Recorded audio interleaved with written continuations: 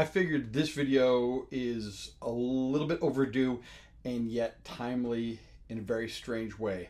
I'll clarify for this. I had a Boss Katana Mark I 50-watt combo, and in 2022 I did a video on how I was using mine, as well as some tips and tricks and its overall value. I was quite happy with it overall. But on Memorial Day weekend of 2023, I scored a Boss Katana Mark II 50-watt for $137, used of course. And I decided the price was too good to pass up on an upgrade. A couple of weeks ago, Boss announced the Gen 3 version of the Katana, and I figured I would share my experiences of the past year using the Mark II 50-watt and compare it to with what other YouTubers are saying about this new Generation 3. So I got an email the beginning of Memorial Day weekend of 2023 from the Music Mill in Manchester, New Hampshire. I get this every week. It shows their latest new and used gear, and this caught my eye. I'll put the ad up right now. It came in at $169, and I decided to call them and I asked them if they would put it on hold for me, as it was a little bit of a hike for me to get up there. When I called, they said, by the way, we're having our Memorial Day sale this weekend. You'll save 20% off. And I told them, put it on hold. I'll be there within the hour. And I scooted up there and I grabbed it. Now, I should mention this video is in no way sponsored by Boss or the Music Mill. I paid for this amp with my own money. And I've paid more for drive pedals than I have for this amp. So this was a steal. One good thing is that all the patches and the sounds that I made with my Mark I were able to be ported over to the Mark II amp. However, one thing I wanted to point out, I had some issues, and it took me a bit to realize that each version of the amp has its own specialized Boss Tone Central app. So I plugged my Mark II amp using the Mark I software, and I got a lot of weirdo errors that made me think that something was wrong with the amp. So once I rectified that situation, everything went smoothly.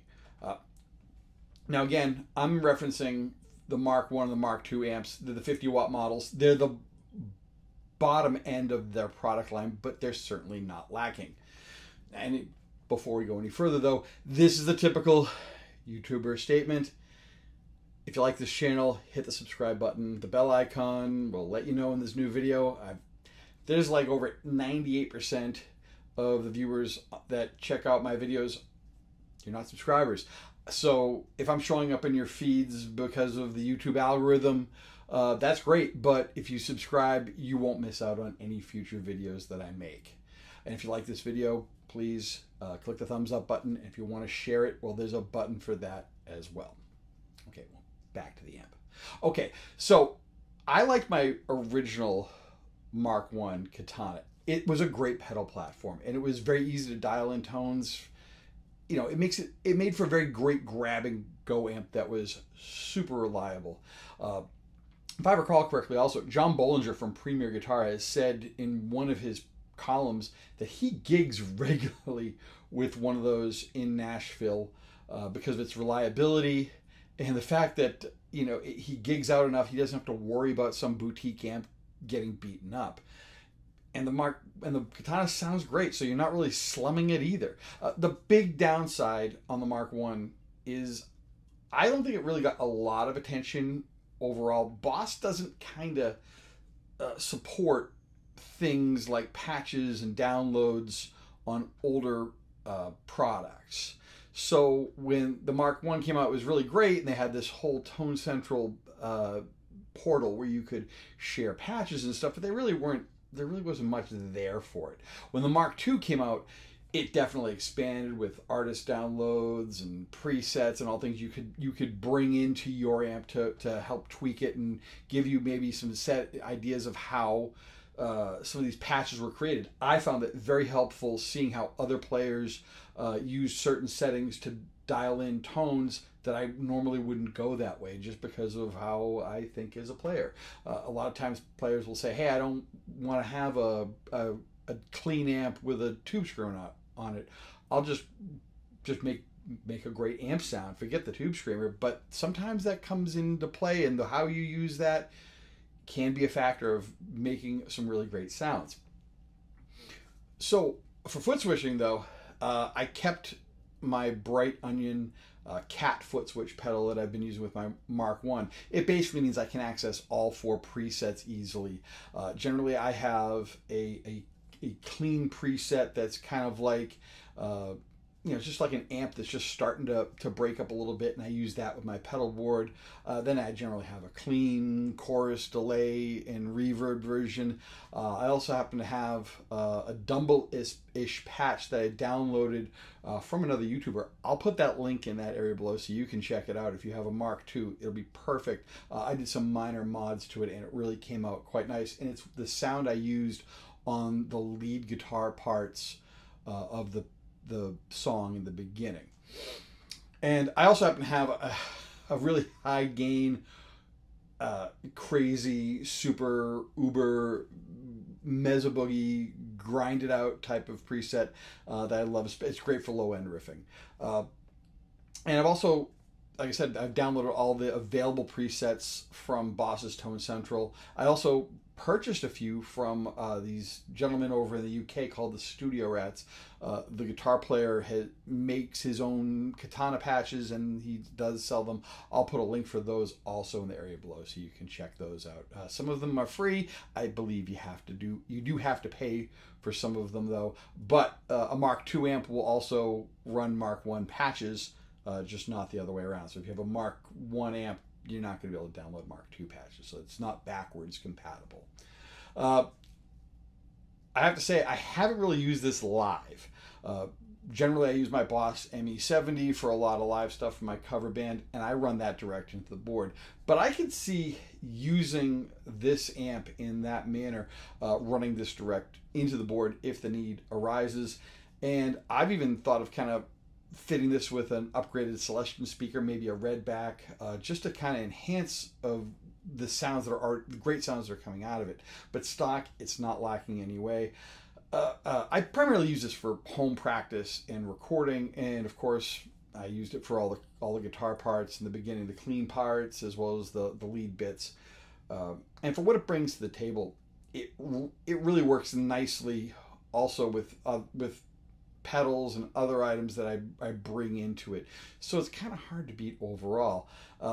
And it kind of gives you room for expansion for whatever else may be coming down the pike for gear. If you get a new drive pedal, you're not going to really have to sacrifice one thing for another. It works like a great amp that happens to have all these other great effects and other things built into it. Now, the big changes for the Mark II compared to the Mark I were some of the variants on the amp models. They have a whole other bank of amp sounds you can get to. And there's also, with the great new upgrade for the Mark IIs, where they went with stacked pots for the effects section. The previous version had a single knob, and everything from before noon covered one effect, and everything after noon did a different effect.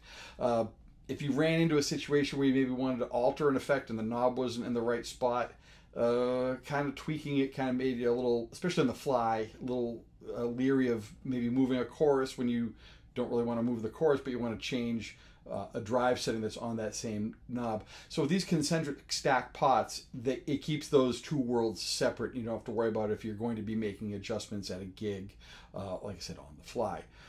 The variants of the amps are also really nice. They do add some different flavors, which is really great.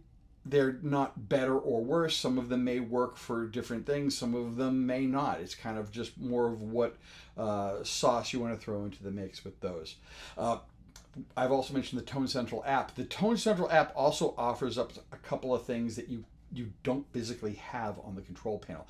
They happen to have a presence knob on the inside, as well as a tone shaping EQ function that kind of can give you like an overall EQ adjustment for the amp itself, as well as all the other functionalities that you can get in there as far as different types of microphones and where you place the microphones. It's not very visual, but you can make changes for things like that inside there as well. The effects, they've been some upgrades on some of the effects, but to be honest with you, the Mark I wasn't slouching, so it's kind of like, yeah, it's better. But I don't think if you have it's a super big leap where you're going to be like not liking one versus the other depending on what you're doing with it. It's definitely an evolution from the Mark I in many ways. And for the price I paid at $137, it was well worth it. I ended up giving my Mark I to my cousin's son who had started playing guitar last year. So it's getting some use from him. If you have a Mark I and you want to upgrade to the Mark II, depending how you use your amp, you may not be missing out. But if you find a good deal on one, like I did, that might be worth it. With the Generation 3 announcement this past month and the typical product dump YouTube video onslaught that comes with it, I've been going over all these new features on the Generation 3, and as I don't have one here to deep dive into one of them, I still have some thoughts after looking at Boss's information as well as all those YouTube videos, especially on that 50-watt version, which is what I'm comparing apples to apples to in this one. The big upgrades I've seen is the headphone out has a stereo setup, and which is great for stereo effects in your headphones, which is really cool. There's also a Bluetooth compatibility option that Boss has been throwing at a whole bunch of things, so you can now you get the separate Bluetooth module, plug it into your amp. You can now do editing on a phone or a tablet, so you don't need, if you want to deep dive into certain effects or play around with some of the presets or the libraries, you can do that without plugging into a computer or a laptop. You can just do it with usually something you would have at a gig, which is usually a smartphone or a tablet. There's microphone choice and placement, but it's kind of got a little bit more visual cues so you can see it in there. All great pluses. They also happen to have a pushed type of amp version, which is kind of neat. How they, basically you can make it sound like more like a real amp in a few settings. I've not had that. I've kind of been able to get those sounds without a lot of tweaking, so I'd really have to explore it to really see the value on that aspect. Of course, all the new marketing materials come out that the sound has been upgraded as well. Of course it is. It's the new version. And all these are really great additions, but not having those on my Mark II doesn't make me want to run out and get the Generation 3, especially a new one at full retail price. In fact, whenever I've been finding on those YouTube videos for the Generation 3 model launch, they do show off all these great features, but nothing seems like a big game changer to me. And in fact, in a few videos, it seems like the viewer is really trying to present all these new features as the new hotness that you really want, but it doesn't seem to there's as much enthusiasm as there have been on things like the Mark II or other products Boss has made. So I'm betting dealers are going to be having deals on Mark IIs, which are, I think right now running at around $229 at a street price.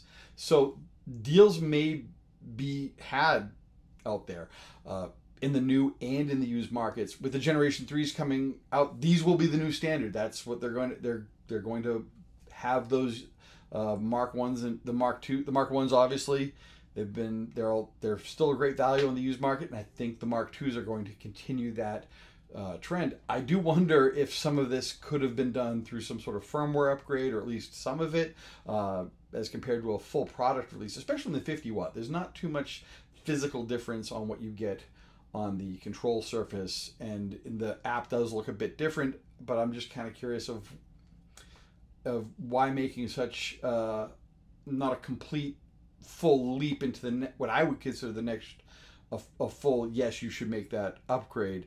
Because this, I'm just looking at going, well, it's cool you have this, but it shouldn't be a deal breaker if I have the older version. They're still great amps. The Mark II Katanas, they outsold their competitors with all the features they're offered as well as the sounds. And finding one of these at a great price, it is a great value. And with so many of these out there, new and used, finding one at a good price shouldn't be an issue. But this is kind of the downside for Boss products. Because they make such great stuff, the older versions hold up over time, and springing harder in cash for the new hotness might not be something a lot of players can justify. I still use a very old Boss ME70, and I use it live. I have not really felt a lot of limitations to it, and this is kind of in that same boat where I'm using it and I don't feel like I have run into any barriers when I've been trying to come up with a great sound and make it work for whatever I'm doing. So let me know what you guys think about the Boss Katanas. Do you have an old one? Do you have a Mark 1? Do you have a Mark 2? How are you using it? Do you have, like me, the base model? Not base, but like the entry level or the lower level model, 50 watt? Do you have one of the heads? How about one of the artist models? Let me know how you're using one if you have it. I'd love to find out. There's a comment section in the space below for that, so I'd love to hear from you. Anyways, thanks for watching. I'll see you soon. Take care.